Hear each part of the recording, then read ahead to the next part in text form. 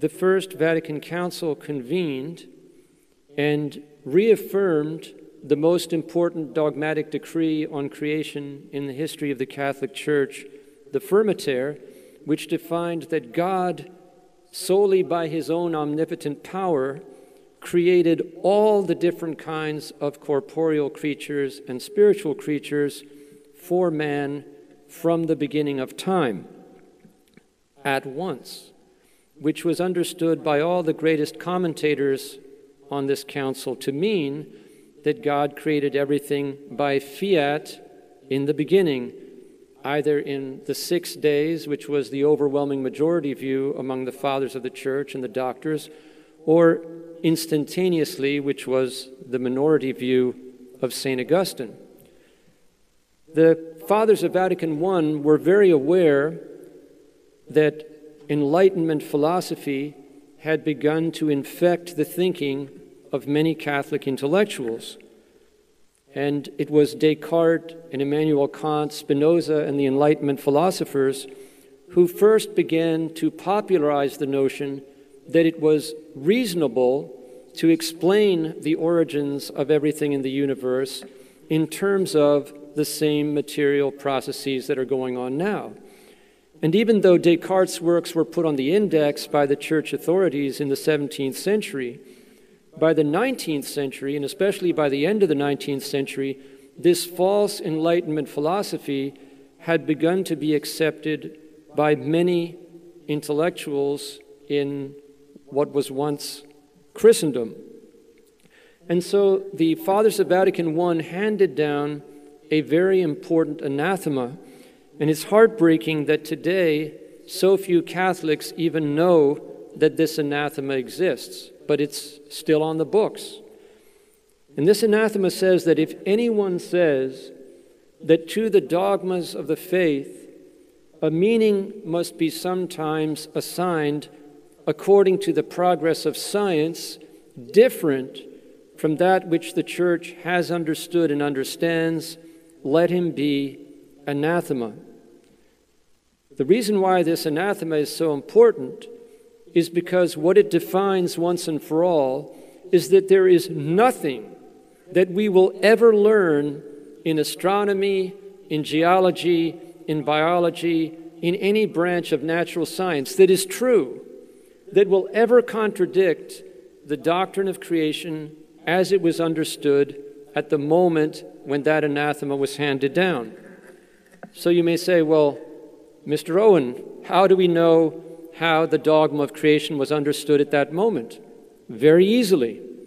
Because at the moment that this anathema was handed down, the Pope mandated the Catechism of the Council of Trent as the gold standard for teaching and preaching in the whole world. So the way that the dogma of creation was understood at that moment is exactly the way that it's defined in the Catechism of the Council of Trent, the Roman Catechism. And this is how it's defined, as we saw last night. If you look up the explanation of the first article of the Creed, this is how the dogma of creation is defined for pastors so that they can teach this dogma to their illiterate people very clearly. The divinity created all things in the beginning, not just hydrogen, helium, and lithium at the moment of the alleged Big Bang. All things. He spoke and they were made. He commanded and they were created. And if you read this beautiful explanation of the dogma of creation in the Roman Catechism, it goes on to say, this is how God created all the different kinds of plants. This is how he created all the different kinds of heavenly bodies. This is how he creates the different kinds of animals. And this is how he creates Adam, body and soul, and Eve from Adam's side. And then he stops creating new kinds of creatures because he created everything for us, not for the angels, but for us. And he created for us a perfectly beautiful, complete, and harmonious universe that was completely free, not only from human death, but from deformity, disease, man-harming natural disasters, or any of these kinds of disorders. And it was only the original sin that brought these disorders into the universe. Now, it's obvious that this is how the teaching authority of the Church understood the dogma of creation at the moment this anathema was handed down. Here we have Pope Leo XIII, 10 years after Vatican I is broken up by the Masonic forces in Italy under Garibaldi, writing an encyclical to the bishops of the whole world, telling them they must defend holy marriage against the Freemasons and their allies who want to introduce legal divorce into Catholic countries like Italy, where it's prohibited by law. And he tells the bishops of the whole world, you must defend holy marriage on this foundation. And then he says, we record what is known to all and cannot be denied by anyone, that God, on the 6th day of creation, having formed man from the slime of the earth, and having breathed into his face the breath of life, gave him a companion whom he miraculously took from the side of Adam when he was locked in sleep. So the Vicar of Christ says, you can only defend holy marriage on this foundation, that God created one man, body and soul, for one woman whom he formed from the body of the first man, one man for one woman for life from the beginning of creation. But look what happens. Just 2 years after Pope Leo XIII sends this beautiful encyclical on holy marriage all over the world, Father Vigouroux, one of the leading Catholic scripture scholars in the world, goes into print saying, no, creation wasn't all by fiat at the beginning, because geology has proven that creation was spread out over huge eons of time. And he goes so far as to say it was reserved to our time to finally figure out how to correctly interpret the meaning of day in Genesis 1, which is fairly astonishing, because basically he's saying the fathers, the doctors, the popes, the council fathers who went before us, when it comes to this, they were all simpletons. But thanks to Charles Lyell and James Hutton, we finally figured it out. Well, it's an absolute miracle that after Pope Leo XIII founded the Pontifical Biblical Commission to combat modernism in scriptural exegesis, and Pope St. Pius X in 1907 made the PBC, the Pontifical Biblical Commission, an arm of the magisterium, saying if you don't accept its decrees, you are guilty of serious sin. It's a miracle that Father Vigouroux was made the secretary of the PBC, and yet his erroneous ideas were not permitted by Almighty God to enter into any of the official decrees of the PBC. That's a miracle on the order of the 1994 Catechism not even mentioning the word evolution. God protects his church. But the PBC did give some very important responses to questions pertaining to the correct interpretation of the first chapters of Genesis. And some of the most important responses were made in 1909. Unfortunately, if our children and grandchildren are told anything about the PBC decrees during this period, and usually they are not, the only thing that is usually mentioned to them is that in 1909, the PBC said that Catholic theologians could discuss whether Yom or Dies, day in Genesis 1, meant a 24-hour day or an indefinite space of time. But that is very misleading, because if you read that response in the context of all of the responses, you will see that the PBC teaches that all of Genesis is true history. There is no admixture of myth or fiction whatsoever, and the burden of proof is 100% on anyone who challenges the literal and obvious sense of anything in the first 11 chapters, in this case, the first 3 chapters of the book of Genesis. Moreover, in one of the responses, the PBC, as an arm of the magisterium, reminds us that there are three facts that pertain to the foundations of the Christian religion, which we find in the first three chapters of Genesis, which no Catholic can ever deny. Number one, the creation by God of all things at the beginning of time. That's the teaching of the Roman Catechism. Not that God created a few things which turned into everything else through natural processes. No, that God created all things in the beginning. Secondly, that God created Adam body and soul as a special creation. And number three, that God literally created Eve from Adam's body. Tragically, if our young people are taught anything about this, except in an exceptional school like this one, they will usually be taught that we don't uphold this any longer. We've moved beyond this. This teaching is no longer upheld in the church. But if a student asks, as a priest friend of mine did when he was in seminary, after a professor has said that these decrees of the PBC are no longer binding, the magisterium has set them aside, my priest friend as a seminarian asked, "Excuse me, sir, but could you please show us when the magisterium of the Catholic Church abrogated or superseded these decrees at the same or a higher level of authority?" Silence.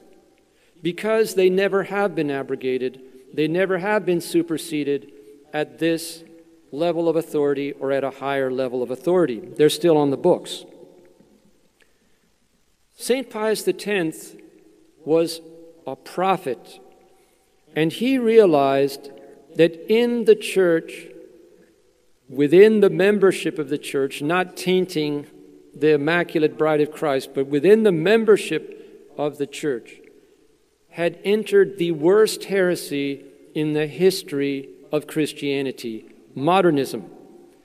And in 1907, he devotes his most important encyclical, Pascendi, to this topic. And in that encyclical, he says that evolution is the principal doctrine of the modernists. Now, we're all very well aware that we're dealing with the fruits of modernism. But how many of us are conscious of the fact that evolution is the principal doctrine of our worst enemy? And how are we ever going to eradicate an evil if we don't identify what is at the root of that evil? We're never going to do it. Now, why is modernism the worst heresy ever? And why is evolution its principal doctrine? This is very important to understand. All other heresies in the history of the church added something, subtracted something, twisted something, but left most of the faith intact. Even the Protestant Revolution. But with modernism, it's different. Because modernism, as the Pope says here, is based on the idea that everything is evolving. Everything is in flux. There are no stable natures. And therefore, the Pope said, if these people get control, they are going to destroy everything. Because they're going to say, the liturgy that was good for our forefathers, it's not appropriate any longer because we've evolved into a new situation. The marriage law that was good 100 years ago, it's not adequate any longer. We've evolved into a new situation. He saw they will destroy everything because modernism is based on evolution.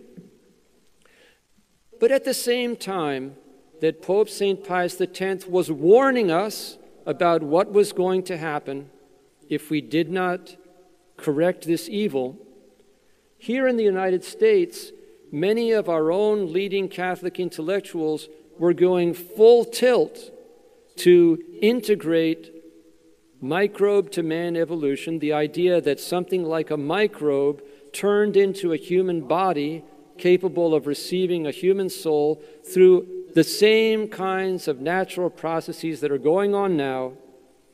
And Father John Augustine Zahm at Notre Dame University was one of the leaders in this movement.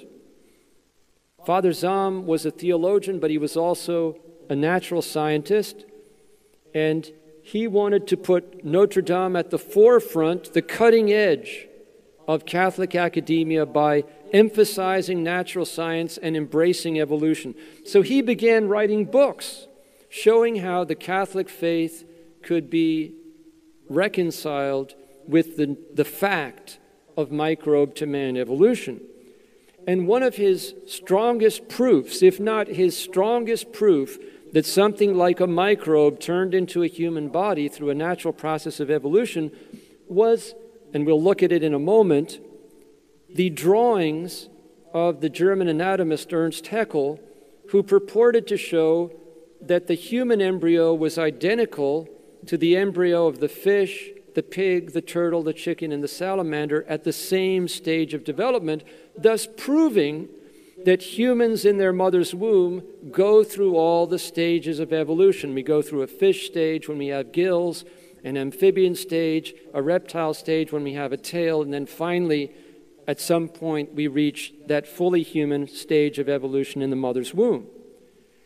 And not many Catholics realize that we can draw a direct line from that terrible day at the beginning of the 20th century when Father Zahm and Notre Dame embraced theistic evolution, and that even more terrible day 100 years later when Barack Obama, the most pro-abortion political leader in the entire world, walked on stage at Notre Dame University and received an honorary degree while the real Catholics were being handcuffed and taken down to the local armory, not even allowed to protest this abomination. Because you see, without the denigration of the sacred humanity of the unborn child from the moment of conception, which theistic evolution always accomplishes, there would never have been an honorary degree for Barack Obama at the beginning of the 21st century. And here's Father Zahm's proof. The faked drawings of Ernst Haeckel, who drew a human embryo, copied it, and then claimed that those copies were the embryos of the chicken, the pig, the turtle, the fish, and the salamander at the same stage of development. Now, our Blessed Mother, the Queen of Prophets, was not going to leave us without fair warning. So she intervenes with the greatest public miracle since the resurrection of our Lord Jesus Christ on October 13, 1917, the miracle of the Son. And this great miracle is to confirm that her message to the three children at Fatima is urgent and true. And in that message she says, if my requests are not heeded, Russia, which the little children probably couldn't have found on a map, will spread her errors throughout the world. And of course, only weeks after the miracle of the Son, the Bolshevik Revolution took place in Russia. Now, if we were to ask those few Catholics today in the United States who even know about Fatima, what was the principal error that took hold in Russia with the Bolshevik Revolution?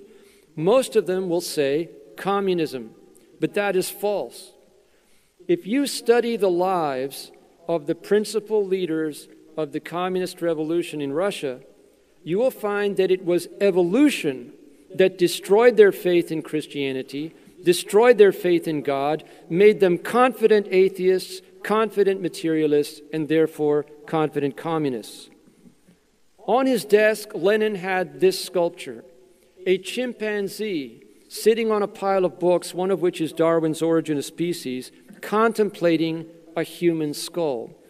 And as Lenin sat at this desk, he authorized the murder of millions of his own fellow countrymen because they stood in the way of evolutionary progress. Stalin took over after Lenin. Stalin was educated in a monastic seminary. But he read the works of Lyell and Darwin, completely lost his faith, and began going around to the other seminarians saying, you have to read these books. The Bible's a pack of lies. We're descended from apes. There's no God. And Stalin was responsible for the murder of some 20 million human beings because they too stood in the way of evolutionary progress to the communist utopia. Our Lady said that Russia would spread her errors, and Russia was the principal sponsor. The Russian communists were the principal sponsors of Chinese communism. Here we see Bishop Cuthbert O'Gara, a Passionist missionary bishop in China, watches as the Chinese communists come into his diocese, and he sees the first thing that they do in every town is to force all the adults into a hall like this for a seminar. He wonders, what is this seminar going to be? Is it going to be Marx? Is it going to be Lenin? Is it going to be Mao Zedong? No, it was always the same. Evolution. You are a product of a material process of evolution. You have no soul. There is no God. There is no afterlife. Everything is just the result of a material process of evolution. Because the communists saw that if they could get the people to believe this, then they could easily get them to believe in the rest of their communist mumbo-jumbo. Our Lady said the errors would spread. Many people think that the first genocide of the 20th century was the Armenian genocide. That is false. The first genocide of the 20th century was the African genocide, because in the scramble for colonies in Africa, the Germans carved out a huge area of Africa, including parts of Tanzania, Cameroon, huge areas. And these German military and colonial civil governors were die-hard evolutionists. And they believed that Africans were at a lower stage of evolution, missing links between apes and humans, if you will. They literally called them baboons. And there were entire tribes in this part of Africa that were practically wiped off the face of the earth because these German military leaders believed that these people were subhuman and they could be exterminated if they did not do exactly what they were told. And of course, these same German intellectuals became the enthusiastic supporters of Hitler and his Nazi eugenics program. Hitler believed that the Nazi Party would help to bring evolution to the next stage, and he was supported by the overwhelming majority of the German intellectual elite. Dr. Mengele at Auschwitz was typical of German intellectuals who supported the Nazi eugenics program.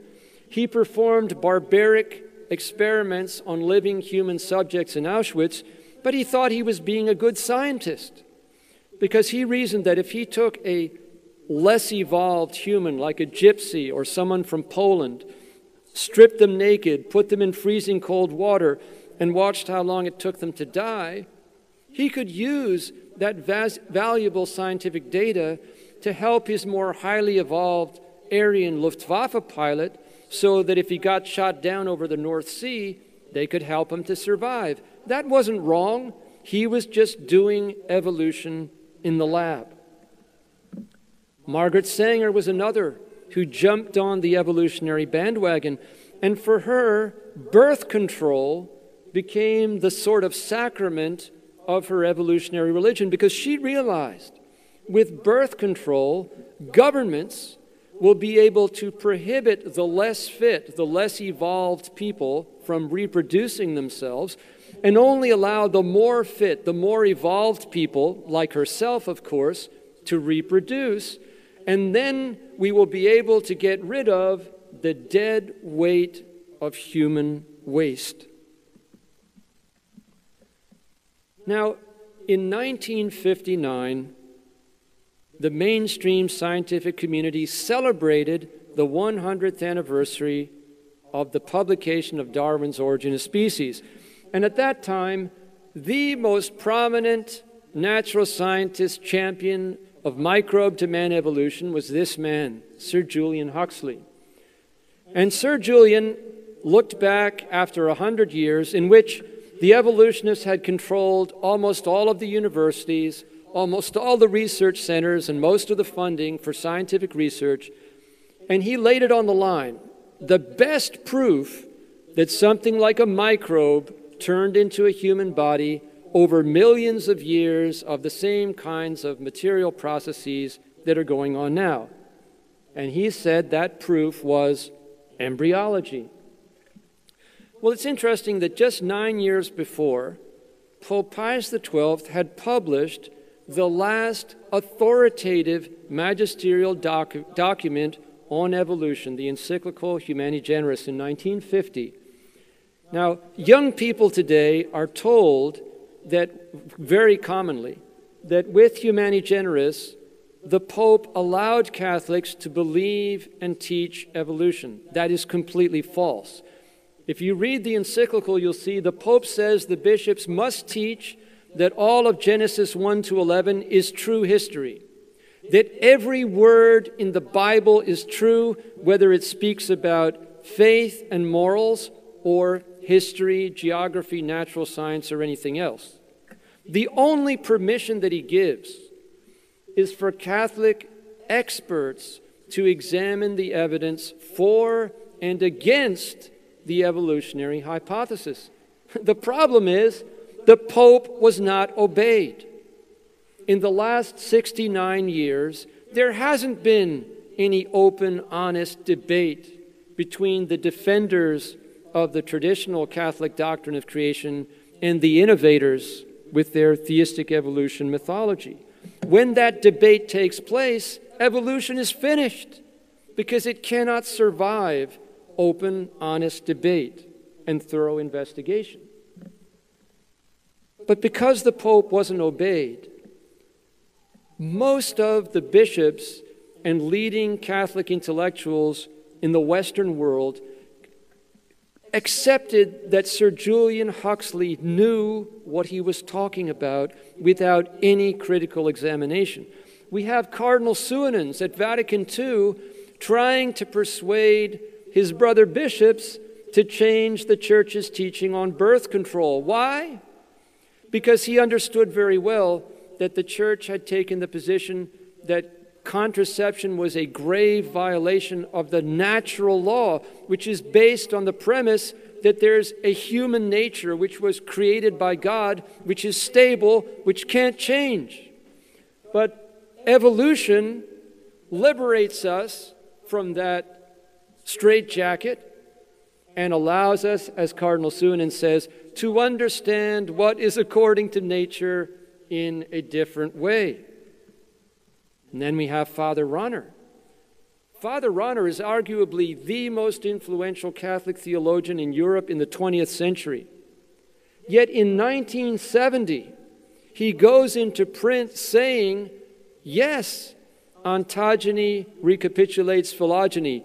The human baby goes through all the stages of evolution in the mother's womb. She goes through a fish stage, an amphibian stage, a reptile stage, and only finally, eventually, at some point, reaches that fully human stage of development.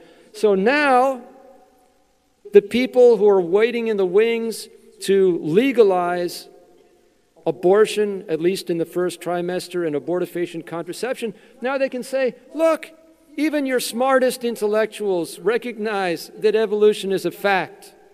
How can you Catholics be so stupid, so backward, as to think that something that's only in the fish stage of development deserves all the rights and privileges of a fully developed human being? But here's the thing. On the top row of this slide, we have Sir Julian Huxley's most striking proof that a microbe turned into a human body through a natural process of evolution. On the bottom row, we have the actual photographs of the human embryo and the embryos of the other kinds of creatures at the same stage of development. Now, I think we can all agree that evolutionary fantasy has nothing to do with reality. Not only is the human embryo distinct from all the other kinds of creatures, it's easy to see that each kind of creature has its own distinct pattern of embryonic development. This is completely contradictory to all the predictions of the leading evolutionists from Darwin to T.H. Huxley to Julian Huxley to Carl Sagan to Richard Dawkins down to the rest of them today. But it agrees perfectly with the sacred history of Genesis, where Moses tells us 10 times that God created each kind of creature to reproduce after its kind. So of course, we would expect that each of these different kinds of creatures has its own specific pattern of embryonic development, and that's exactly what we see. And these photographs were published in Scientific American in the 1990s. But that didn't stop evolutionary mythology from remaining in our children's biology textbooks. And you can find them in Catholic schools and universities all over the world. This is a 21st century biology textbook co-authored by a prominent member of the Pontifical Academy of Sciences. And I can hardly see any difference between his drawings and the forgeries of Ernst Haeckel from the 19th century. And look at the caption. It's embarrassing to read this. A prominent member of the Pontifical Academy of Sciences tells our children and grandchildren that all vertebrates start out with an enlarged head region, gill slits, and a tail. This is complete rubbish. What are called gill slits have nothing to do with respiration. They develop into the pharyngeal arches in different parts of our facial anatomy. What's called a tail has nothing to do with being a vestigial tail. But what happens to our children and grandchildren when they read these lies in their Catholic schools, in their biology classes? They are being conditioned to believe that Genesis is a myth, that evolution is a scientific fact, and that the human being is not fully human from the moment of conception. And this is why we have what can only be called the contraceptive Holocaust, the worst Holocaust of innocent life in the history of mankind. Because we know that while there are 40 to 50 million surgical abortions every year, there are at least 5 times as many little children who are murdered in their mother's wombs by different forms of contraception that do not prevent conception, but prevent the conceived child from being able to survive and thrive in the mother's womb. So our Heavenly Father has to look down on this world that He made for us and see at least 250 million innocent human beings snuffed out in their mother's womb, and from His church, He hears almost not a sound. Because we have all been desensitized by this evolutionary pseudoscience. And it gets worse. Kinsey was raised in a devout Protestant home, went to university, became convinced of microbe to man evolution, became an atheist, went to Harvard, got a PhD, and founded a new science, the science of perversion. It was based on this, that back in the Middle Ages we had this quaint idea that God created a man and God created a woman.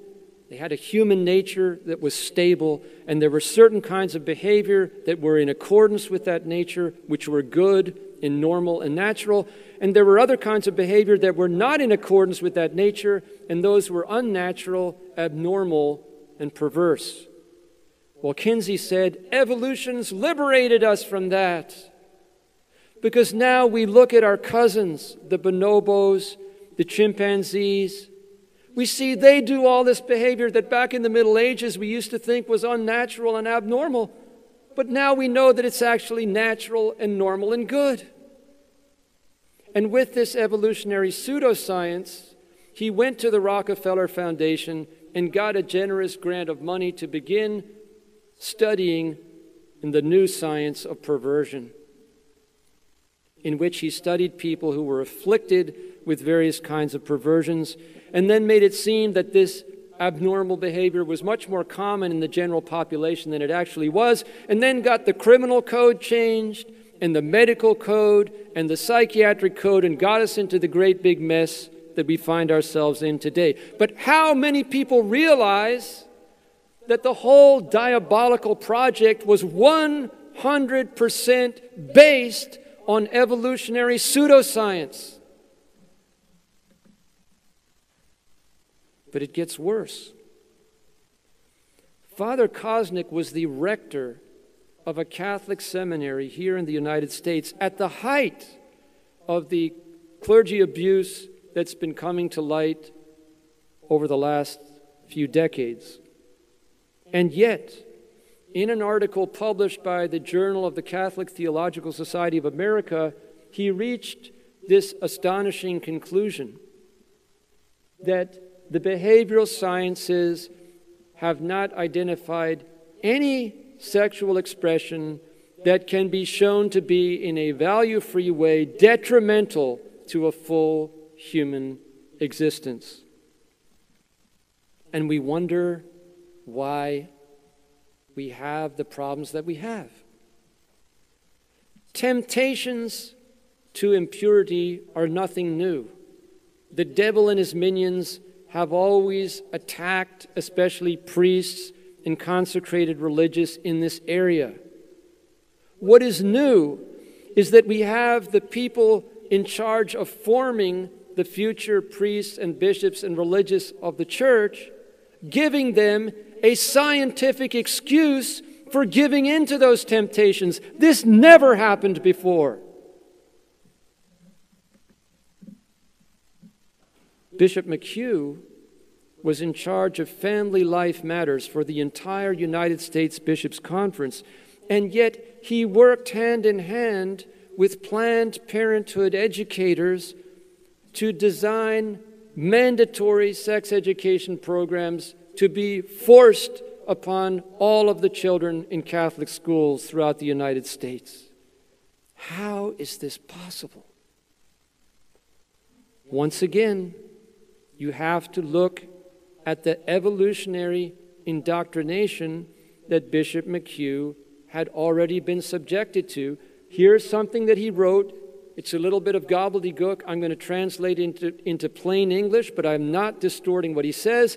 He says, we know that at this stage of evolution, the union between man and woman is the normal way that children come into the world. But he says, we cannot rule out that there won't be wonderful evolutionary breakthroughs in the future that will allow children to come into the world some other way.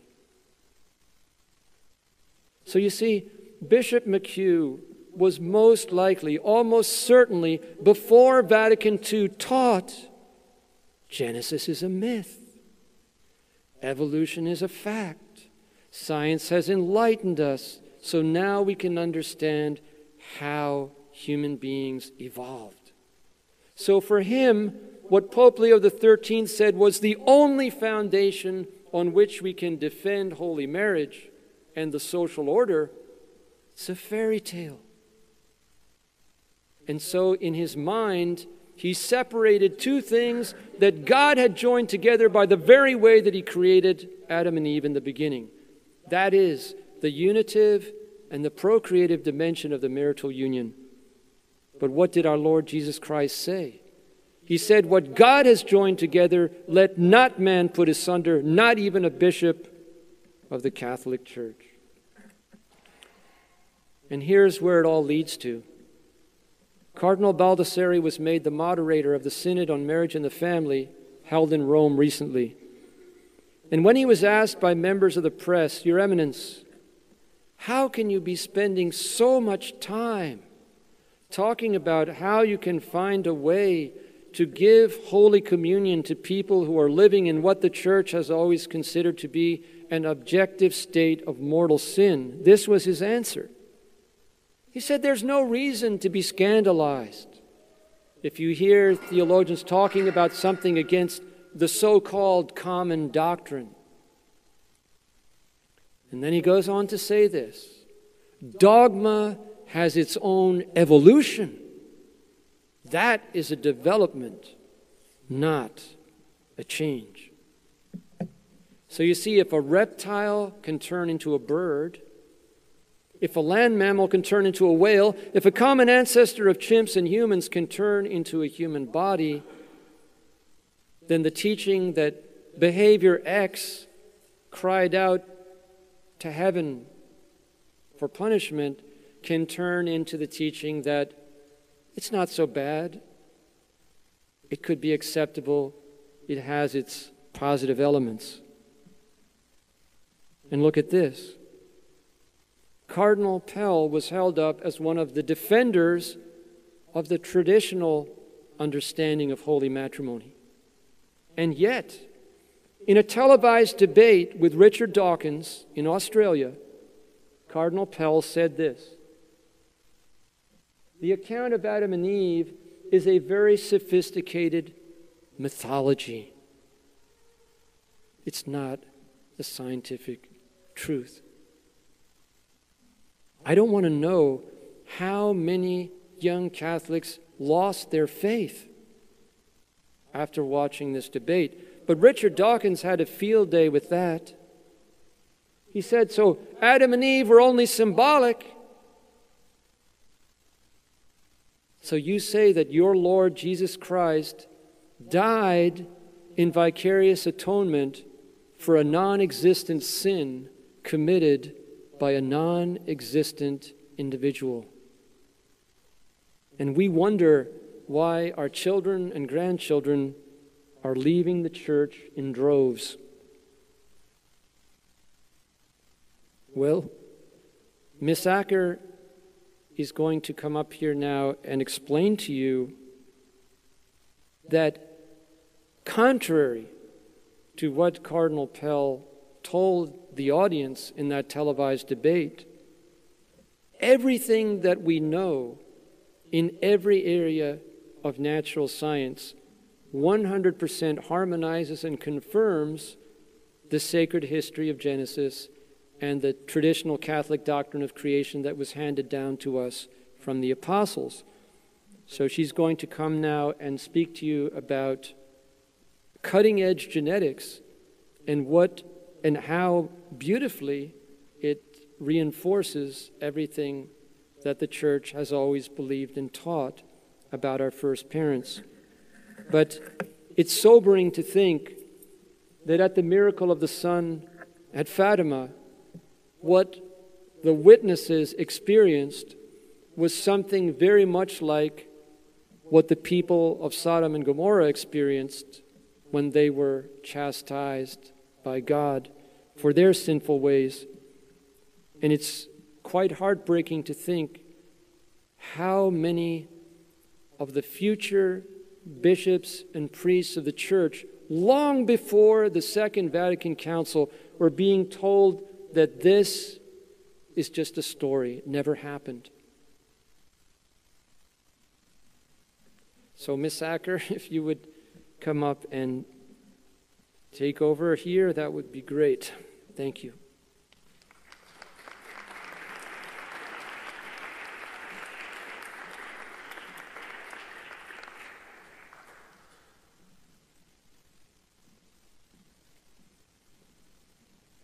Thank you very much, Hugh. That was very powerful and essential for everyone to know these things, how the Church has handled this in the past. I'd like to introduce Pamela Acker. She earned a Bachelor of Science degree in biology from Southeast Missouri State University and a master's degree in biology from the Catholic University of America. In addition to her academic background, Pamela has spent several years doing laboratory research in public and private institutions. Her work includes creating genomic libraries for the genome Sequence Center at Washington University in St. Louis, researching novel biotechnology applications for viral nanoparticles and investigating the developmental genetics of roundworms. For 6 or the last 7 years, Pamela has taught high school science, including courses in biology, chemistry, and physics at Catholic schools in Virginia, Texas, and Kentucky. Pamela Acker.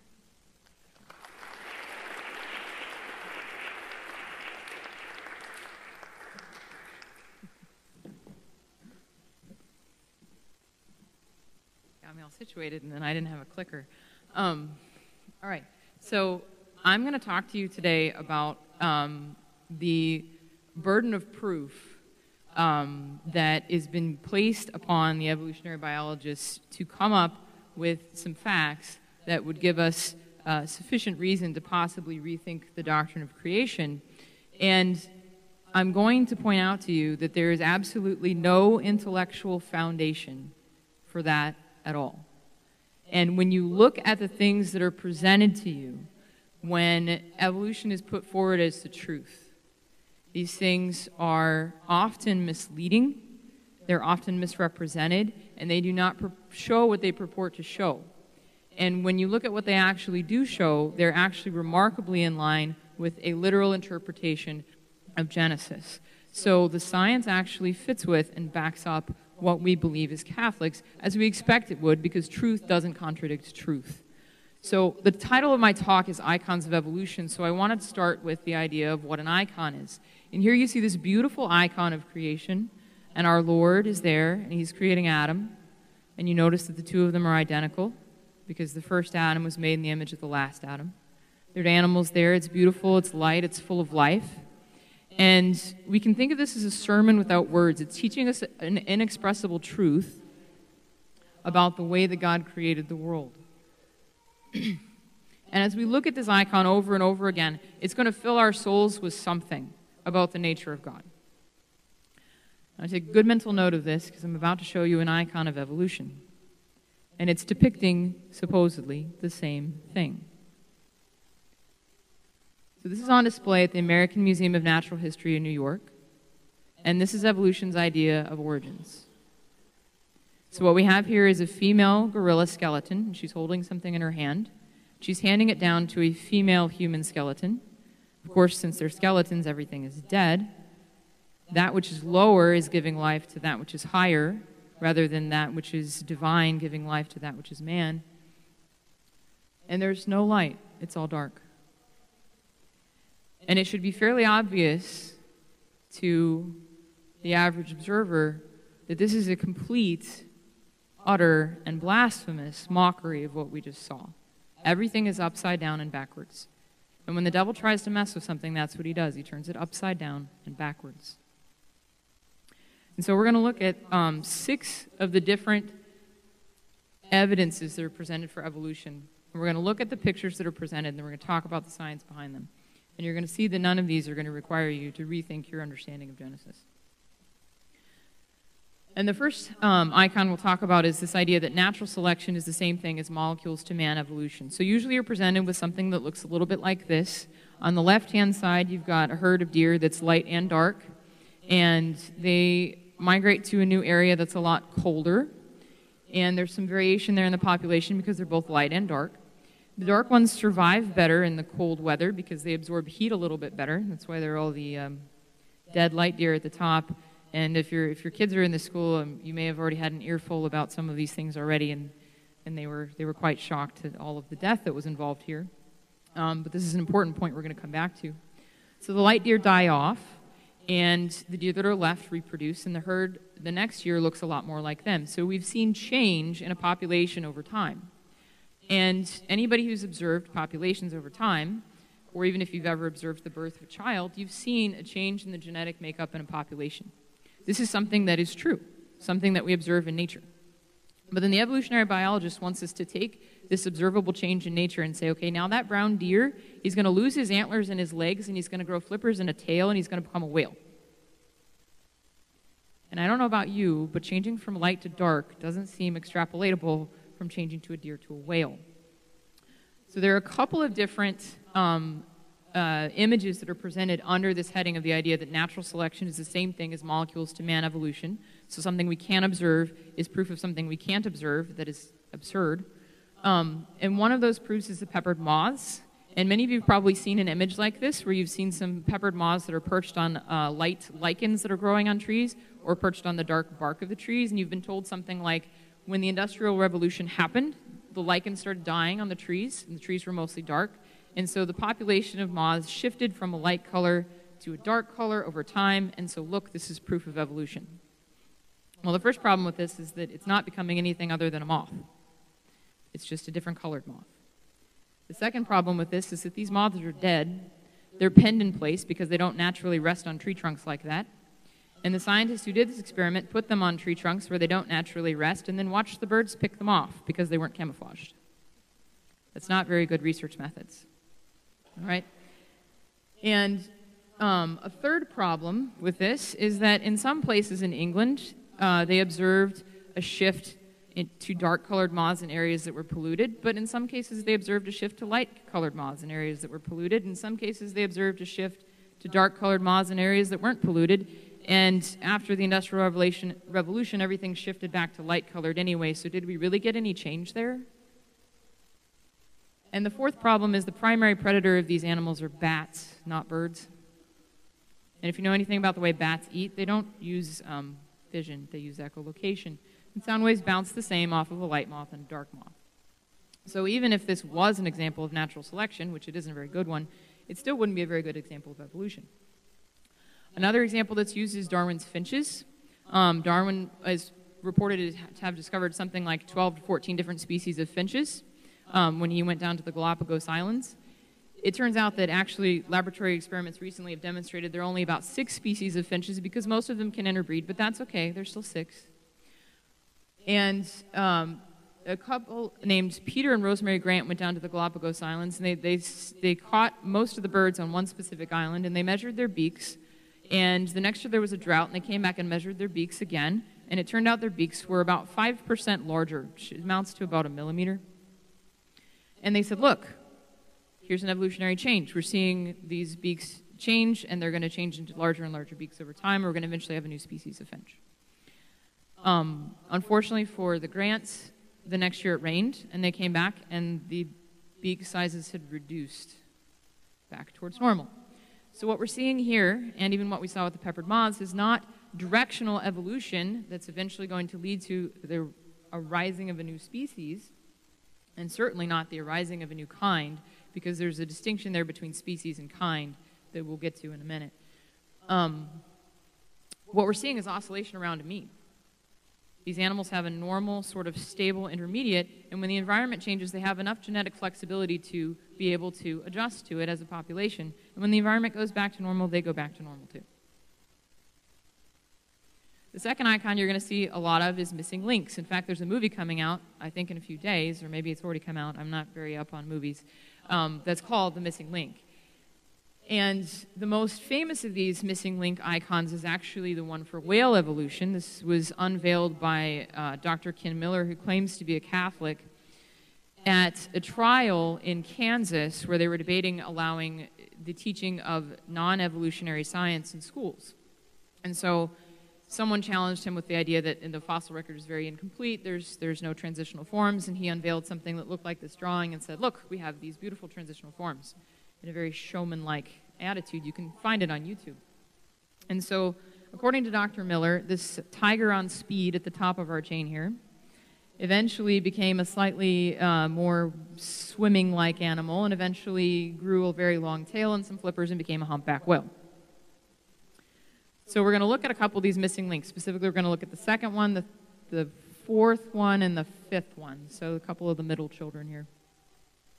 I showed this slide to a couple of classes yesterday, and I said, okay, guys, thumbs up if the top one is the right depiction of the Pakicetus, and thumbs down if the bottom one is the right one of the Pakicetus. Now, I can't really see your thumbs from here because of the stage lights, so I'm not going to ask you to do the same thing, but most of them were quite shocked when I said, ladies and gentlemen, they're both equally valid representations of Pakicetus because they look very, very different.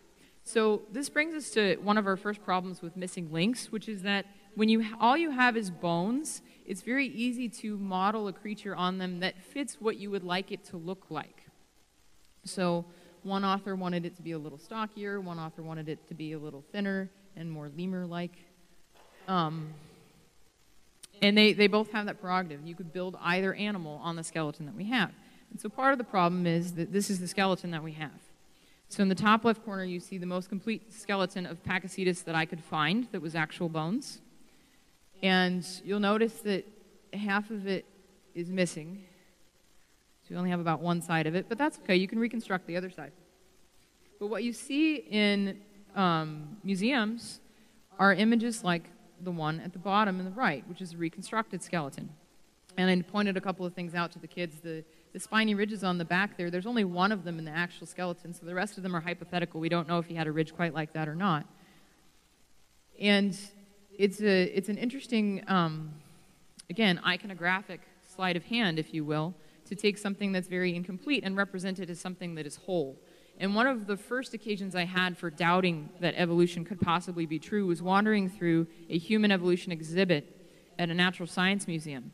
And I noted that there was a sort of color code at the beginning of the exhibit, and it said that the white parts of the skull were parts that had actually been discovered, and the brown parts of the skull were parts that had been reconstructed based on the parts that had been discovered. And a lot of these skulls were more brown than they were white, which, to my understanding, meant they were more imaginary than real. And we see a better example of that with our middle child here. He was right in the middle of the sequence. This is Rhodocetus. This is the most complete skeleton of Rhodocetus I could find. We have the upper half of the skull. We have half of the pelvis, a few vertebrae, and a back leg. Yet note, in the artist's rendering, this animal's been given webbed feet and a tail. We know nothing about its feet or its tail, so this seems a little misleading to me. In fact, this drawing has actually been retracted by the original authors who put it out, and there was another drawing that was released where it had a fluked tail, which was even a little bit more misleading. And there's a very sort of great desire here to fit what it is that we need to have a transitional form. It's motivating some of this artistic rendering.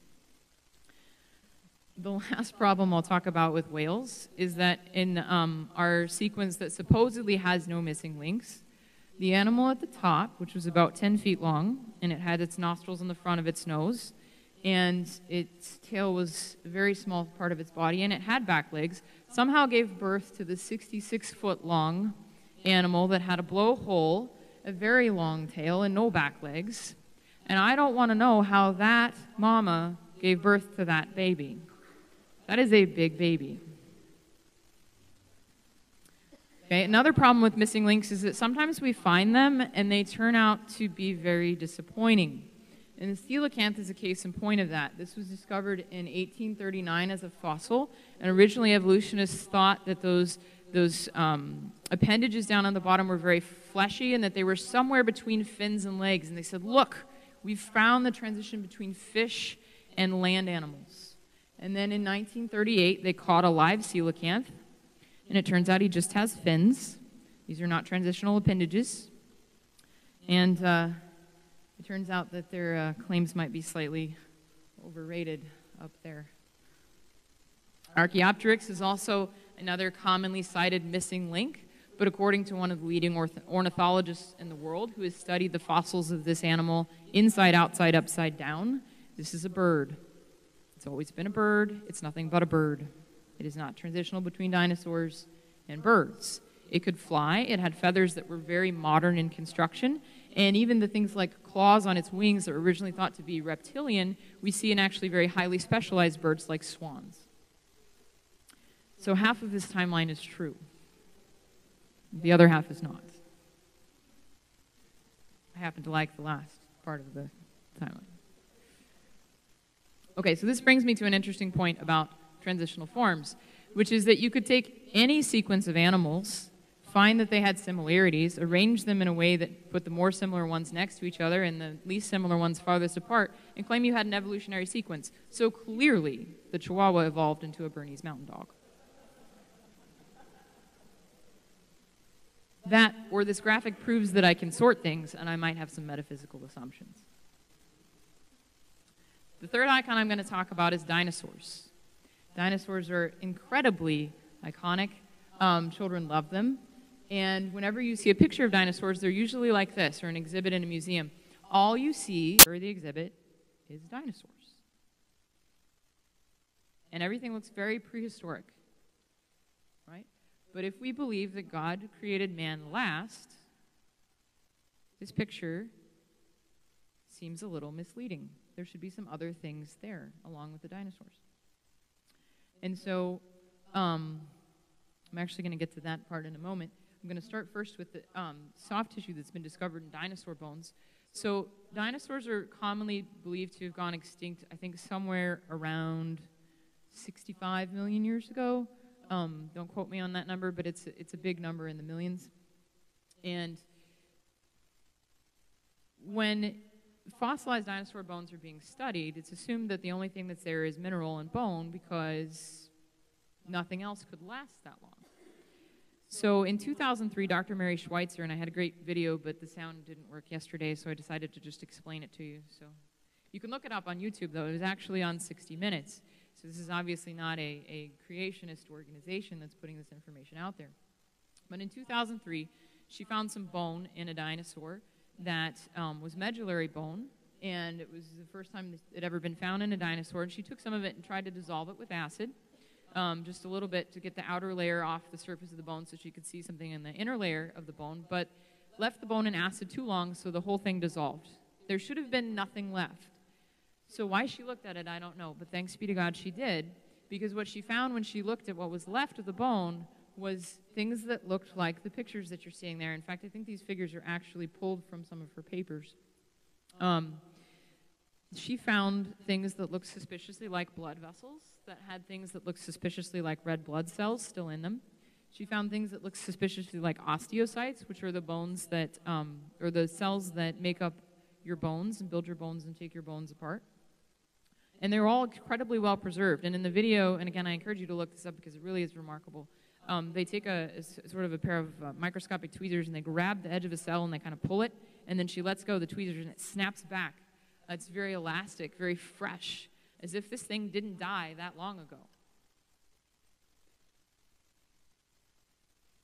So a couple of challenges were raised to her experiments because, of course, this doesn't fit very well with the going paradigm. Dinosaurs went extinct an incredibly long time ago. And the first hypothesis was that the tissue that she found, which, if you remember, looks like this, was a bacterial biofilm. Now, if you've studied cells and you've studied bacteria, you know that bacterial biofilms don't generally look like osteocytes, but that's okay. They had to raise some objection. So Dr. Schweitzer herself tested the material that she found for collagen, because collagen is a protein that's only present in vertebrates, not present in bacteria. So if collagen was found in these samples, that would mean they're definitely not of bacterial origin. Turns out collagen was found in these samples. So they're definitely of vertebrate origin. A second objection was raised that the tissue was somehow completely sheltered from oxygen and microbes, and so that's how it was sort of preserved for so long, for 67 million years. This wasn't necessarily an objection, but it was a hypothesis about how it could have been preserved so long. But several of the samples that they collected in Hell Creek, Montana, were actually exposed to the surface, and they were even submerged in water. And if you know anything about water and rock, water can introduce things into rock and leach things out of rock. So this is definitely not a closed environment where there would have been no oxygen or microbes. So this tissue should have decomposed a long time ago. And the third objection or hypothesis that was raised to account for this is that somehow iron from the lysed blood cells preserved this tissue for a really long time. And so Dr. Schweitzer, again, tested this, but there were a couple of problems with her methods, one of which is that you could replicate the same thing, the same results she got using dye instead of iron, which gives one the indication that this is perhaps a qualitative experiment that is not particularly well documented. And then the other thing is that she only carried out her experiments for 2 years and then wanted to extrapolate that for 67 million. Now, if I did that, I wouldn't get to keep my title of being a scientist. And then the other problem with this is that there's been other soft tissue discoveries in things like beardworm sponges and even dinosaur skin, which are areas that are pretty bloodless. And so that tissue couldn't have been preserved by this method. So really, the laws of chemistry and physics tell us that if these bones are 67 million years old, that tissue should have decomposed a long time ago. In fact, the best biochemists out there estimate at the very most possible maximum, this stuff could have survived for 100,000 years. So, given those two premises, that the laws of soft tissue laws of science tell us soft tissue can only survive thousands. I'm sorry, did I say 100 million? I meant 100,000. Thousands, not millions of years. And then we have T-Rex fossils with soft tissue. We're left with two conclusions. Either the T-Rex must have lived thousands, not millions of years ago, or the laws of science are wrong. I'm going to go with A. And now I'm back to modern animals with dinosaurs. So there's a lot of really good biochemical evidence that dinosaurs lived not that long ago. There's a lot of really good archaeological evidence that dinosaurs lived not that long ago. And there's a lot of evidence that stuff that lived with dinosaurs hasn't changed much, which might also indicate that dinosaurs lived not that long ago. So these are a couple quotations from evolutionary biologists just pointing out that there are a number of modern organisms that are actually found fossilized with dinosaurs. And this one's my favorite. This is a paleontologist admitting that they find mammals at almost all of the sites where they dig for dinosaurs. So they're finding mammals in the same strata, they're finding dinosaurs. Have you ever seen a mammal depicted with a dinosaur? Yeah, neither have I. They have about 20,000 pounds of bentonite clay that's full of mammal fossils that were found with dinosaur fossils, and nobody wants to touch this. Because, well, I've only got one life to live, and I decided to study dinosaurs. Dude, you could revolutionize science. But they don't want to. All right, fourth icon is the tree of life. I put that in quotes because Hugh cringes every time I say it. He calls it the tree of death, as you heard last night. Because it took a lot of death to get from the supposed ancestor down there in the center on part of the black lines all the way over to, you're over here, way over here on the right at the end, sort of appearing in the 11th hour in the evolutionary time scale, which is another way to make you feel insignificant. And there's some interesting things that go into arranging these trees of life. So we started out arranging trees of life based on fossils. And I love this diagram. It comes from a 1997 textbook. And notice the caption under the little phylogeny tree that's where everything's all connected beautifully. It says, the real pattern of evolution. And then the next one shows a fairly complete network, which is what we see sort of with the whales, except that we just saw that they're not really all that nicely related. And then the C is the incomplete fossil record. The evidence of gradual change is lost. So this diagram by itself and the way it's presented, again, we go back to this icon. It's trying to get you to believe this idea that the evolutionary change is there. We just can't see it. So the fact that we're not finding evidence for it just means we've lost the evidence. It doesn't mean that it's not true. So we started out building trees based on things called homologies. Now, homologies are defined as structural or behavioral similarities that are observed between two different organisms that arise from a shared common ancestor. So in order to be a homology, you have to have had a common ancestor. Yet common ancestry is often inferred from things that appear to be homologies. So if you remember our circular definition from last night, the fossils date the rocks and the rocks date the fossils. Well, the homology proves evolution, but it can only be a homology if it evolved. Are you noticing a pattern? Okay, so children are often shown a diagram like this with everything beautifully color-coded to say all these bones are homologous, they arose from a common ancestor, and the reason that a human has bone structures in its limbs that are somewhat similar to a cat and a whale and a bat is because, we all evolved from a common mammal ancestor. But there's a problem with that, and that problem is so ubiquitous it has a name. It's called convergent evolution. And this is when you have things that aren't particularly well related, yet they have very similar structural features. So these things are called analogies because they're not homologies. But by looking at an organism, how do you tell if it's an analogy or a homology? You kind of have to assume that they have a close evolutionary relationship. So evolutionary biologists had to start looking for some better evidence. And Mr. Owen went over the embryos quite a bit, so I'll just sort of mention here that embryology was thought to also show some homology, show that we came from a common ancestor. And I like this image very much because it shows you that Haeckel should have failed art school. But also because when I put this image up and I'm speaking to a group of students, I point out to them that Haeckel identified this as sort of the earliest stage of the embryo. Now, granted, microscopes weren't in tremendous use when he was doing this research, but this is not the earliest stage of the embryo. And if you've studied embryology at all or biology at all, you know that you started out as a single cell. Now, you would think that a single cell couldn't divide in that many different ways, but it turns out that single cells divide in a lot of different ways, and a lot of different organisms divide. They'll divide across different planes, so they'll divide front to back, or they'll divide top to bottom, and sometimes they'll divide symmetrically, and sometimes they'll divide asymmetrically, and so from the very first cell division, we're different. In fact, sometimes organisms are more different at that cell division than they are at this stage. So he picked a stage where we looked as close as possible, and then he faked the drawings so they looked a little more close. So that doesn't really help us draw phylogenetic trees either. So we turn to genetics. And unfortunately, the top of this title is cut off, so I'll tell it to you. You share half your genes with a banana and other interesting genetic anomalies. So when we look at genetics, we find out that humans and plants share the same hemoglobins, so our hemoglobins are very similar. So that means that we must have had a close common ancestor with plants. Okay, it gets weirder. 88 proteins that were studied, the scientists decided that rabbits are primates and not rodents, so they're more like monkeys than rats.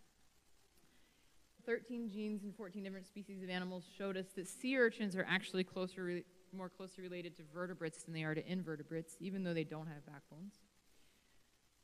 12 protein sequences showed us that cows are related to whales, not other hoofed animals. So I wasn't kidding about losing your antlers and legs and becoming a whale. A study of a single-chain antigen receptor protein finds that sharks are closely related to camels. And my favorite is that bats and dolphins have a sonar system that's almost identical at a molecular level. So if we're positing an evolutionary common origin and everything came from the same ancestor, clearly they're very closely related. And all of this, of course, proves that bunnies come from tomato plants. Because he's right there. You see the bunny, right? Okay. What this really shows is something quite different. And I won't harp too much on this. I usually harp on it a lot because it's inconceivable to me that so many biologists preach about this, but then they miss it when it comes to evolution. So I'm showing you pictures of two things you've probably never seen before in your life. Yet if I picked any one of you out of the audience, you could probably give me one-word description of what these two things are. Thank you. They're chairs. How did you know that? You've never seen them before.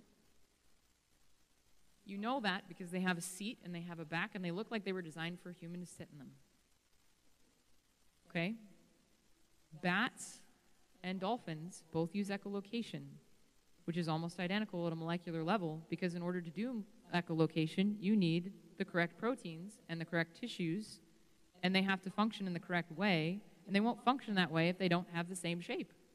Shocker. So structural similarity has more to do with functional use, not with common ancestry. There's a completely non-evolutionary explanation for all of these things that we see, similarities in genes, similarities in physical structures, and even similarities that are potentially observable in embryonic development. The fifth icon I'll talk about is, you may have seen this on a t-shirt, that you're 98% chimp. You're not. The actual estimates that were initially given in the early 2000s when the chimp genome was first sequenced is that we're actually 3.9 to 13% different from chimps. And so to put this in perspective for you, at a 3.9% difference, that's 117 million base pairs, which would be about 29,250 pages to record all of these differences. And that's an estimated 390 to 1,300 mutations per generation. Now, if you're mutating at that rate, and of course that all has to be in the germline, so it can't just be sort of all over your body, it has to be specifically in the gametes. Otherwise it won't be passed on. If you're mutating at that rate, you're probably dying. And the current research suggests that only about 100 mutations happen per generation in chimps and humans, and that only accounts for about half the differences we see between them at the lowest level of similarity. But it turns out that we're not even that similar. Because when you sequence, I'm sorry this has no captions, but it was the best picture I could find to illustrate how genomes are sequenced. And I used to do this for a living. I did the part where I took the whole genome, that's the bar at the top, and I cut it into the tiny little bits that are all mixed up in the second row. And then somebody else took all those tiny little bits that are all mixed up, and they said, well, this one kind of overlaps with that one. So we think those two sequences go together, and the one comes before the other. And well, this one kind of overlaps with that one. It's a very painstaking process to sort of find all the overlaps and reconstruct everything back together. And then you get something like what you have at the bottom, which still has some gaps. In fact, it turns out that in November, somebody published some data that the Human Genome Project was missing 500 million base pairs. So originally, humans were thought to have 3 billion base pairs. Now we know that they have 3.5 billion base pairs. We just missed a little data there, just a little, first time we did this. Because it's a very painstaking, tedious process. There's a lot of repetitive DNA in the genome. So, it does kind of make sense. So all of this was done to sequence the human genome, and you might think that, science being supposedly objective and legitimate, that they would do the same method to sequence the chimp genome, but they didn't. They took the already sequenced human genome with its gaps, and they lined up the chimp pieces along the already sequenced human genome. I don't know about you, but that doesn't sound like science to me. Because you assume that we're related, so you assume that our sequences are the same, so you line them up together and you say, oh, look, it's only 2% different. Shocker. This part makes me so mad.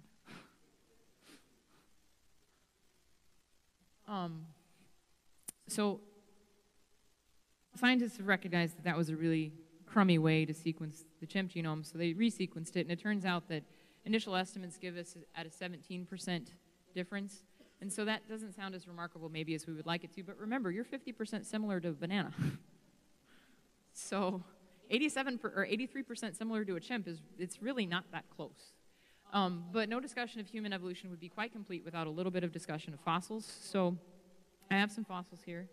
And if you're a child in the audience and you're going to see this slide tomorrow, you're not allowed to answer this question because you already know the answer.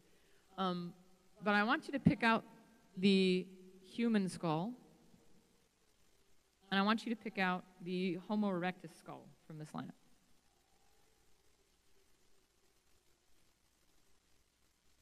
Think you got it?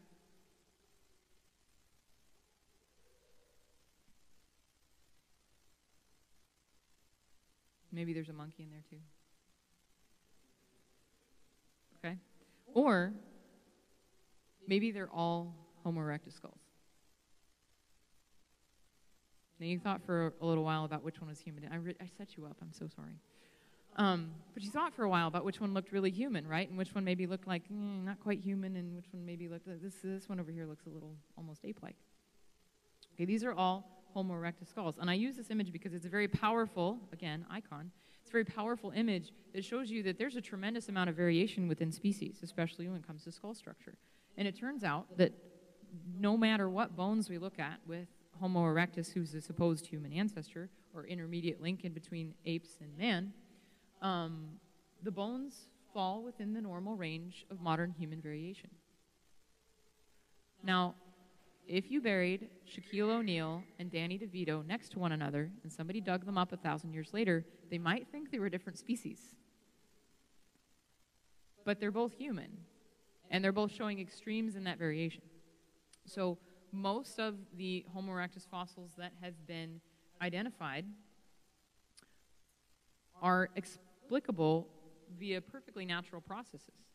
And they're all within normal ranges of humans, such that evolutionary biologists are actually calling for the sinking of Homo erectus as a species and saying this isn't a species, it's actually Homo sapiens, and we're just misclassifying things because we're finding them in old rocks and we think they can't be human. So the last icon I'm going to talk to, this is always the good part, right? In conclusion.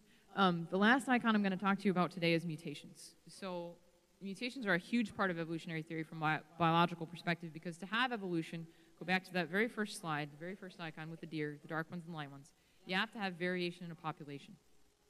And there's a lot of ways that variation can arise, but the only way that new variations can arise is through mutation, because everything else just shuffles genetic information that's already there. So to go from a microbe to a man, you have to have lots of new stuff, because we're a little more complicated than a microbe. So if mutations are the only way to get lots of new stuff, they have to be the key mechanism of evolution. So quick primer in biology. We can think of DNA as a set of instructions for building an organism. And we can, when I talk about being made of bases, we can think of these as being analogous to letters in the instructions. And these letters are arranged into sentences or paragraphs, which we can call genes. And the whole set of information that's needed to build the organism could be called the genome. So the DNA is a set of instructions, nucleotides are the letters, genes are the paragraphs, the genome is the whole thing. So far, so good?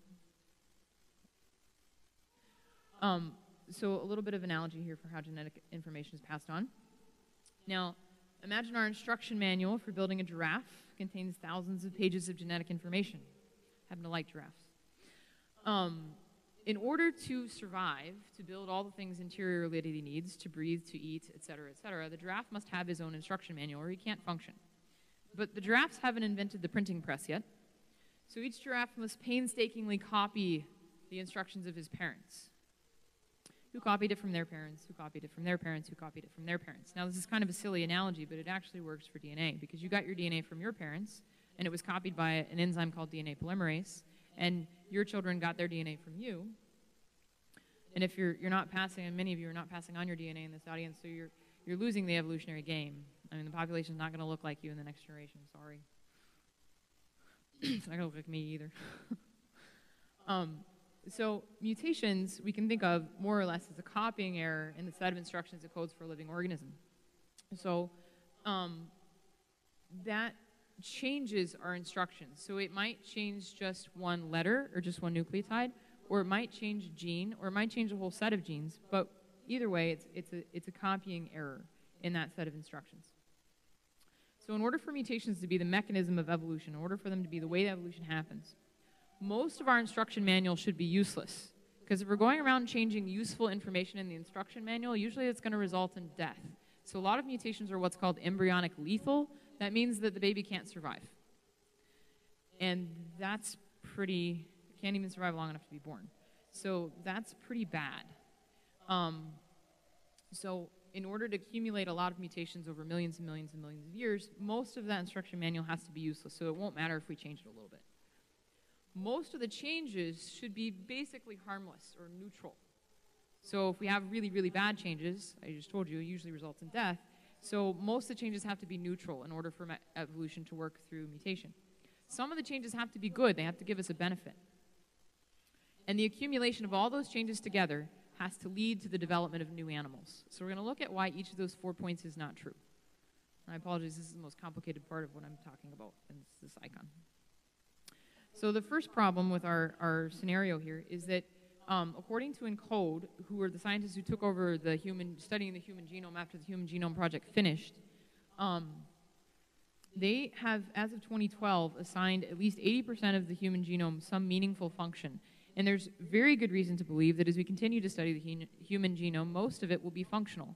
And I could go into tremendous detail about the work I did in Dr. Ann Corsi's lab at the Catholic University of America studying the genetics of roundworms and explain to you how things that we thought were useless we actually found to be very important to be involved in the worm being able to properly survive. And that's just one example. And pseudogenes have been found to have functions, and introns have been found to have functions, and all these things that we thought were functionless have been found to have functions. But that all gets incredibly complicated, so ask me about it later. But all of that is involved in regulation. So you're different from a banana, not because your genes are that different. You still have to use oxygen. You still have to break down glucose. You still have to survive in an environment where there are free radicals. You have lots of similar proteins.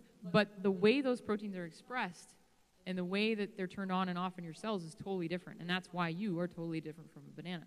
So all that regulatory stuff is the most important part of your genome. And that's what scientists have been calling junk DNA for years. And we're starting to find out that more and more and more and more of it has a function. So our instruction manual is actually mostly or completely useful. So now if we get any changes in it, we have a problem. Our second problem is that mutations aren't really harmless. And I'm going to show you this with a very simple analogy. If I texted this to you, you would probably text me something back like all the time if you were plugged into teenage culture in the 90s. If I texted you this, you would say, oh, she hits the send button too fast. All these typos. But you would still understand what I meant. But if I texted you this no longer has the same meaning as the original sentence. Now you think I'm telling you I understood it, but I'm using very poor grammar. So this is a very short sequence with only 2 changes, and a very short sequence with only 2 changes, I'm completely altered the meaning of this information. But either of these 2 alterations by themselves wouldn't have been that important. So Dr. John Sanford, who is the inventor of the gene gun and author of the book Genetic Entropy, which I'm going to talk about here in a minute, has pointed out that when you have a mutation that is seemingly neutral by itself, when you put that in interaction with all the other mutations in the genome and all the other information in the genome, it can't possibly be neutral. It's either slightly good or slightly bad. And there's a graph I usually show at this point that I left out because it makes most people twitch.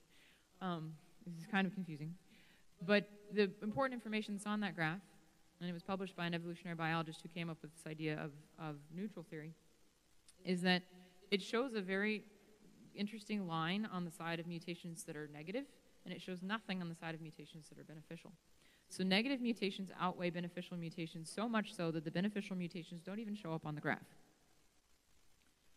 And most of those mutations fall within what he calls a no selection zone. So he called them neutral because natural selection can't work on them, but they're actually slightly negative. And so if you accumulate a lot of these slightly negative mutations, that starts to become a problem, especially if everything in the genome is useful. Third problem, are there really good mutations? When you think of mutations, you probably think of things like cancer or diabetes. And the little girl there in pink, surrounded by all the equipment that takes to keep her alive for a month, is actually my niece, who was diagnosed with diabetes about a year ago. And if you asked her whether mutations are good or not, I'm sure she would tell you they're not. She doesn't like having 4 shots a day. So how could these same things that lead to changes that cause death and ill health for life be good? Well, often evolutionary biologists will point to antibiotic resistance as an icon of good mutation. So the antibiotic no longer works in the bacteria. That's very good for the bacteria, very bad for you. And they say this is a beneficial mutation. But this beneficial mutation comes with a cost, because the same thing that makes the bacterium immune to the antibiotic actually weakens the bacteria in another way. And in this specific instance with the MRSA, the methicillin-resistant Staphylococcus aureus, it's an alteration in the cross-linking in the peptidoglycan layer, which is the outer layer of the bacteria that protects it from its environment. And that alteration in the cross-linking also causes that protection to break down a little bit. It's not as strong as in the non-mutated bacteria. So if you put MRSA in with non-mutated Staph aureus, then the non-mutated bacteria outcompetes the mutated one every time. It's far more fit in an environment where there aren't antibiotics. So what we're seeing here is really not a positive gain. It's almost like a zero-sum game, where if you gain a benefit in one circumstance, you're actually losing a benefit in another circumstance, because you've damaged the information that was there to make the thing that you already had that you kind of actually need to survive. And the fourth problem is that as mutations accumulate, bacteria are still bacteria, fruit flies are still fruit flies, finches are still finches, and peppered moths are still peppered moths. We're not seeing a change of one kind of organism to another kind of organism. We might in some cases see what's called speciation, where a group of finches loses the ability to interbreed with another group of finches, but we don't see finches giving rise to cats, or tigers on speed giving rise to whales. It just doesn't happen. So the last problem that I'll talk about is genetic entropy, and that's the problem with this mutations. So if I'm copying this instruction manual over and over and over, and I'm making errors every generation, So you made some errors, and your parents made some errors, and your grandparents made some errors. So your grandparents actually had fewer errors than you. And they gave all the errors that they had accumulated from their ancestors to your parents, and they added some more errors. And they gave all those errors to you, and you added some more errors, and then you gave them to your kids, and they're going to add some more errors, and they're going to give them to their kids. So what's gradually happening over time? Are you building up genetic information and becoming Superman? Or are you accumulating negative, even slightly negative mutations and, quote-unquote, devolving?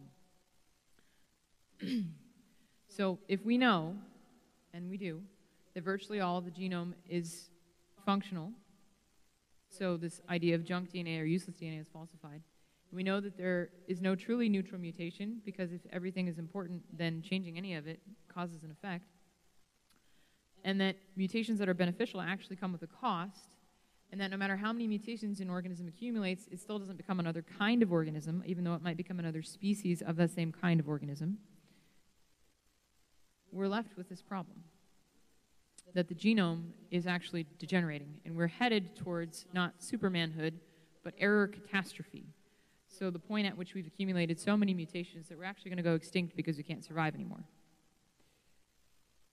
Not to, leave you on a sad note or anything. But Dr. Sanford sums it up this way. He says, the genome is actually degenerating. It's bad news for the long-term future of the human race. It's also bad for evolutionary theory. If mutation and selection cannot preserve the information already within the genome, it's difficult to imagine how it could have created all that information in the first place. We cannot rationally speak of genome building when there's a net loss of information every generation, any more than you can rationally speak of building a fortune when you're losing 5 cents on every transaction. So mutations fail as a viable mechanism of evolution. And normally I would take questions at this point, but instead I'll just leave you with this joke and we'll do questions at the end, because I believe Mr. Owen has a few more words he wants to say.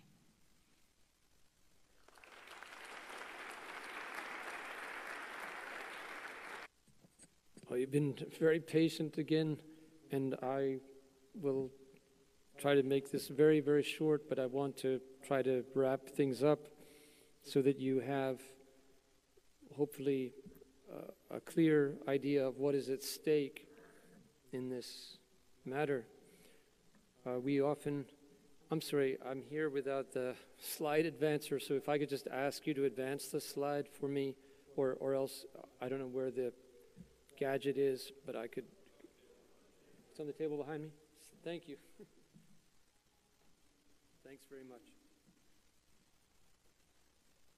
But it's amazing how many times over the years we've been asked, well, what difference does it make whether I believe that God created everything as Moses tells us in Genesis, or used billions of years of evolutionary processes, as long as I believe that God did it?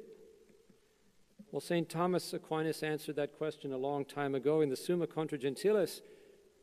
He says that the opinion of those who say that it doesn't matter what we believe about creation, about how God created the world, as long as we have a true opinion of God, he says that is notoriously false, because an error about creation is always reflected in a false opinion of God. In other words, the character of God is at stake. And this is why St. Thomas goes on to quote the psalmist, who says that because they did not understand the works of the Lord and the operations of his hands, in other words, how he created the world, they were destroyed. Because what we believe about creation is the foundation of our faith. If that's wrong, our foundation will not stand. And this is why St. Paul, in the letter to the Romans, says, the wrath of God is poured out upon anyone who denies the truth about creation. And he says, the invisible things of God are clearly revealed in the things that he has made. It's interesting, in Vatican I, this passage is quoted in the context of defining that it is possible to know that God, the Creator, exists just from studying creation without any revelation from God. And in that context, the Council Fathers were teaching that humans have been there from the beginning of creation, because St. Paul says, from the beginning of creation, the invisible things of God are clearly revealed and have been clearly revealed in the things that he has made. So it's implicit in the Vatican I statement that humans have existed from the very beginning of creation, as the Pontifical Biblical Commission reaffirmed and as the Church has always taught from the beginning. Now, Charles Darwin, around 1861, wrote a letter to another naturalist, Asa Gray, in which he said that every time he looked at the fantail of a peacock, it made him sick.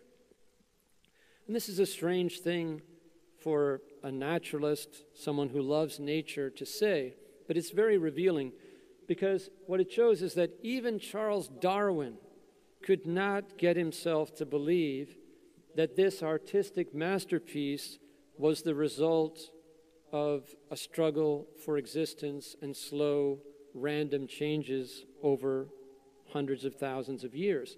And yet, we pay people good money in most of our Catholic schools and universities all over the world to tell children that this artistic masterpiece happened this way. Once upon a time, there was a peacock who had a few feathers, and he had one or two mutations, and as a result, his feathers were a little bit more numerous or a little bit more colorful than the average peacock, and so the peahens fell head over heels in love with him, and a few 100,000 years later, we ended up with this artistic masterpiece.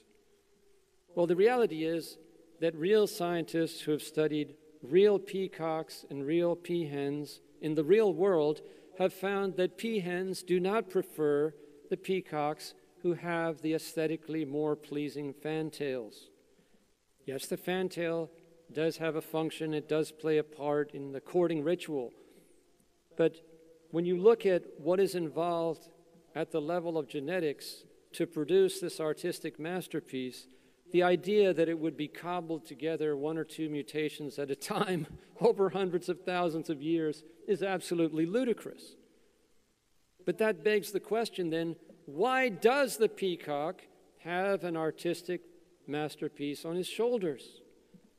Because you see, we, for decades, have been paying people to make it impossible for our own children and grandchildren to answer that question correctly. Because the only answer to that question is, because God loves you. That is the only reason why the peacock has this excessively beautiful artistic masterpiece on his shoulders. And that's the only reason why God has filled this world with things that are much more beautiful than they need to be. Because God loves us.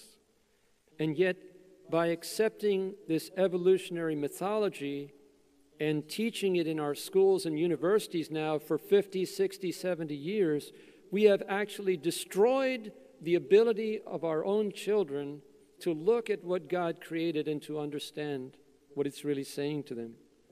We have, as St. Paul says, exchanged the truth for a lie.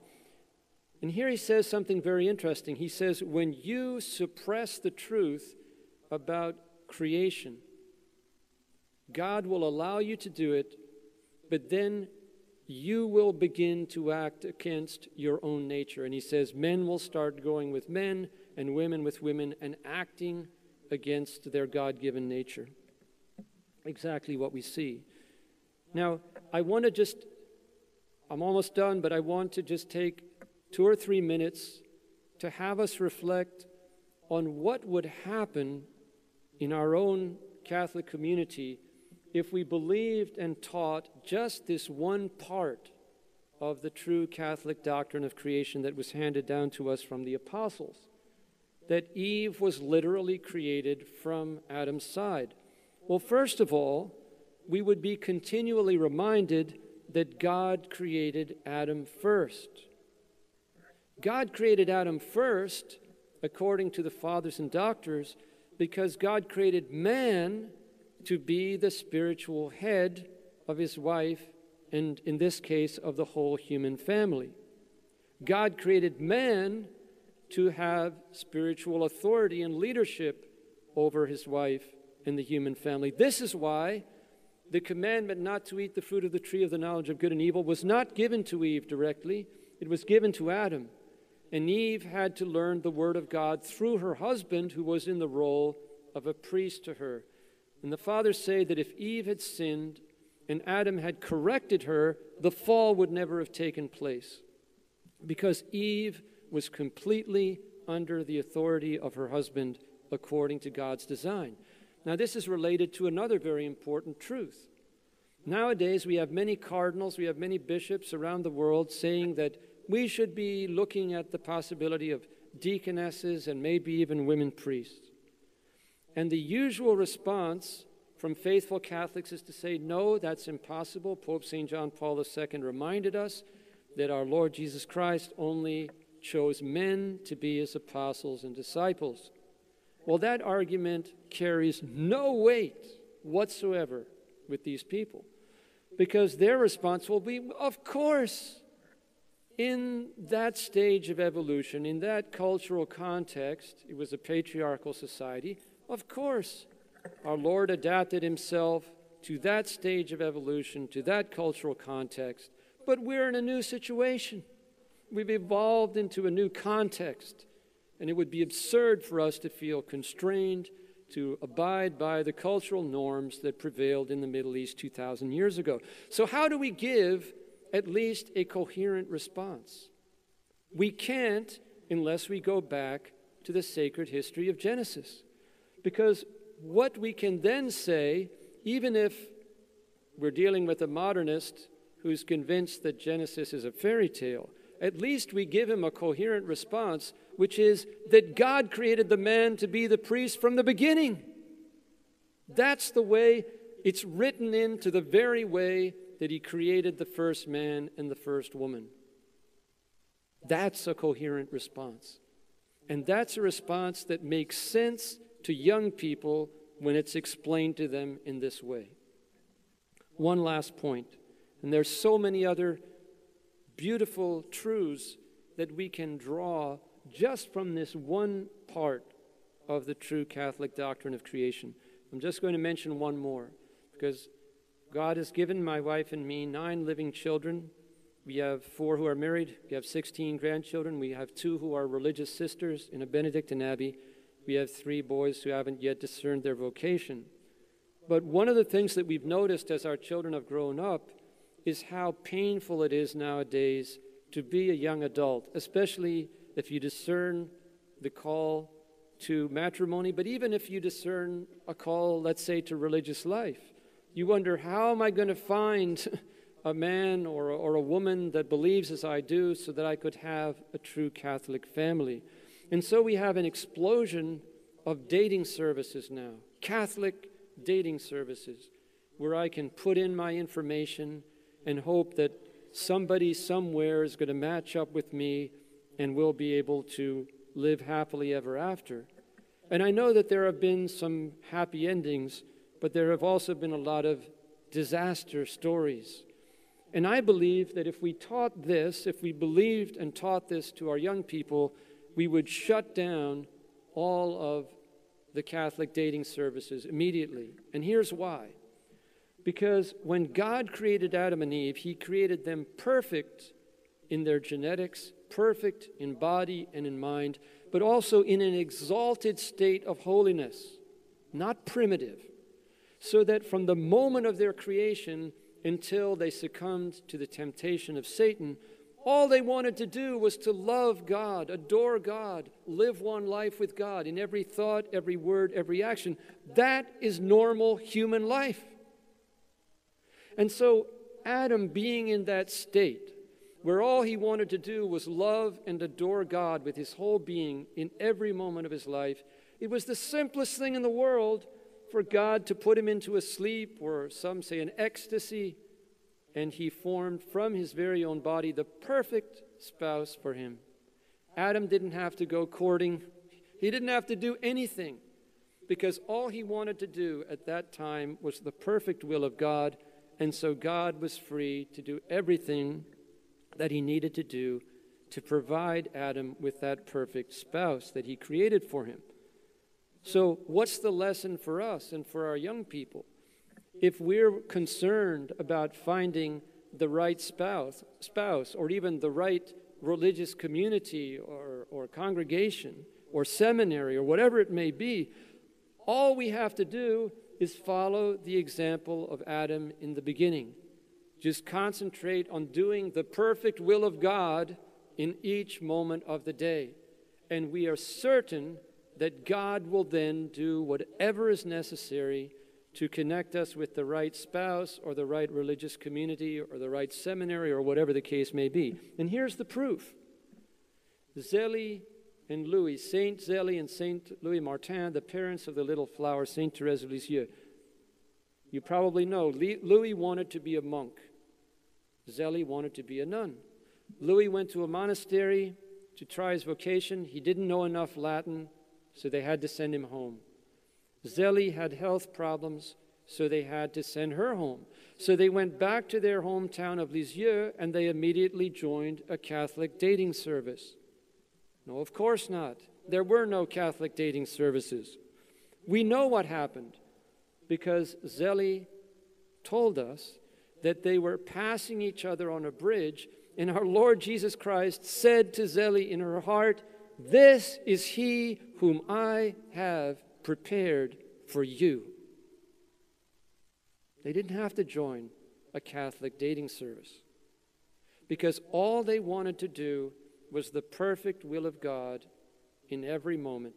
And so God brought them together, and very soon thereafter they were introduced and they married, and from their union came the greatest saint of modern times and of the whole beautiful family. So what's really the bottom line in everything that we've presented over the last 2 days? It is that the character of the true God is a character of life, of love, and of truth. But the character of this God, little g, of evolution tells us that he is a God of death, destruction, and deception. And I don't know how the Almighty could have made it any clearer than he did in the Book of Wisdom, where he says, God made not death, neither hath he pleasure in the destruction of the living, for he made all things to be. Because what we have been teaching most of our children for 50, 60 years now, and it really goes back long before then that we were teaching this to the future bishops and priests in seminaries throughout the Western world. We're telling them that it's death that brings forth human life. Or if you like Carl Sagan's turn of phrase, only through an immense number of deaths of slightly maladapted organisms are you and I, brains and all, here today. So the God of evolution, which is the God that is being presented to Catholic students all over the world as the true God, needed hundreds of millions of years of death and destruction to bring the bodies of the first human beings into existence. It's totally diabolical.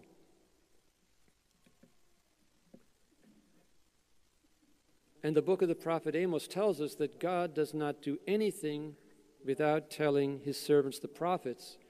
So the Queen of Prophets not only warned us about the errors of Russia in 1917, she came back to Blessed Elena Aiello fairly recently, around 1960. She said, the people of this time are worse than the people at the time of Noah's flood. How bad is that? We go back to Genesis, and Moses tells us that before the flood, God saw that the wickedness of men was great on the earth, and that all the thought of their heart was bent upon evil at all times. That's pretty bad. Well, she didn't just tell us this once. On the anniversary of the miracle of the sun, 1973, the year of Roe versus Wade, from a statue that wept human tears 101 times and shed human blood, She gave a message that was taken by the local ordinary, Bishop Ito, to then Cardinal Ratzinger so that he could get the Cardinal's blessing to publish the message. And Cardinal Ratzinger said, yes, publish it. It's the continuation of the message of Fatima. And in this message, she says that if mankind does not repent, the Heavenly Father will send a punishment worse than the flood. Fire will fall from heaven, killing most of the people on earth. And what did they see on October 13? They saw the fire from heaven coming down, only it was a warning. It wasn't the real thing. Well, the good news is that we have the absolute promise of the Queen of Heaven that in the end her Immaculate Heart will triumph, that the Holy Father will consecrate Russia by name, which has never happened, that Russia will convert, and that a period of peace will be granted to the world.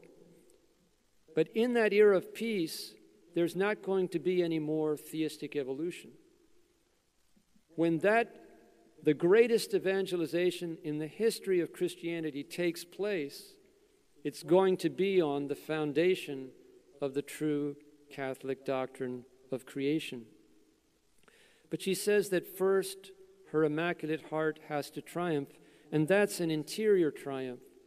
So the most important thing that we need to understand is that we need to live our consecration to our Lord Jesus Christ through the Immaculate Heart of Mary in every thought, in every word, in every action, insofar as the grace of God will help us to do it. Because when enough of us are doing that, that's what will bring down the grace for the Holy Father to consecrate Russia by name, for Russia to be converted, and then for the era of peace to be ushered in.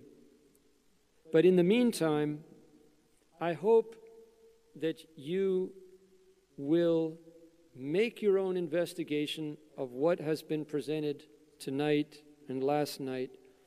And if you conclude that what we are defending here is the truth, is the true Catholic doctrine of creation, the foundation of our faith, that you will get into the fight. Because the young people are leaving the church in droves because of this theistic evolution teaching. And we've been all over the world and we've seen that when young people are given the truth, as your children who attend this wonderful school have been able to do over the last couple of days, they are much less likely to lose their faith than the rest of their peers. And in fact, if they really receive this teaching and it sticks, they won't lose the faith because their foundation is sure. So the time has come, as Joshua said, for us to choose. This process of self-destruction has been going on long enough. It's time for us to stop and choose this day whom we are going to serve. The God of creation, the true God, or this God, little g, of evolution. The true God of creation is the one who spoke and it was made, who commanded and it was created, who created out of love, supernaturally, a perfectly beautiful, complete, and harmonious universe for us in our first parents in view of the Immaculate Conception and the Incarnation. A world that was completely free from human death, deformity, disease, man-harming natural disasters, or any of these kinds of disorders. And there was only the original sin that brought this misery into the world. And our Lord Jesus Christ came into this world, took that misery upon himself, founded the Holy Church, and invited us to become cooperators with him by his grace in restoring everything back to the beauty that it had in the beginning and to bring it to its final perfection. Who wouldn't fall in love with a God like that? Or are we going to allow our children and grandchildren to have their faith once and for all completely extinguished by allowing yet another generation to be initiated into this false belief in the false idol of evolution, who uses hundreds of millions of years of death and destruction, mutation, deformity, disease, extinctions, and after this orgy of violence, he finally gets around to evolving the body of the first human being from some subhuman primates, puts in a soul, and then places these first human beings into a world that he himself, the demonic God, little g of evolution, has filled with death, deformity, disease, and destruction. And then he allows his church to teach a totally false account of the origins of man in the universe from the very beginning. And then, instead of raising up Catholic saints and scholars from within his church to enlighten us about how he actually brought everything into existence, he raises up godless men like Charles Lyell and T.H. Huxley, who hate the church and want to destroy her, and uses them to enlighten his own church leaders so they can finally understand how he brought everything into existence. Young people are not stupid. We have been teaching this nonsense for 50, 60, 70 years. And they, whether they can articulate it or not, they understand very well. Number one, the Holy Catholic Church is not an infallible teacher. She taught something at a very high level of authority about the fundamental doctrine of creation that was completely wrong from the very beginning. Secondly, they understand the Holy Scriptures are not inerrant. They contain myths. They contain things that are factually incorrect. And number three, the teaching authority of the church is not trustworthy, because the people who had to enlighten the church leadership were the godless scientists. So who are the ones that really have the answers? It's the godless scientists. And we wonder why we have a mass exodus of most of our young people out of the church. Until we eradicate totally this evolution heresy, we are not going to put an end to modernism. We are not going to put an end to the crisis of faith and morals.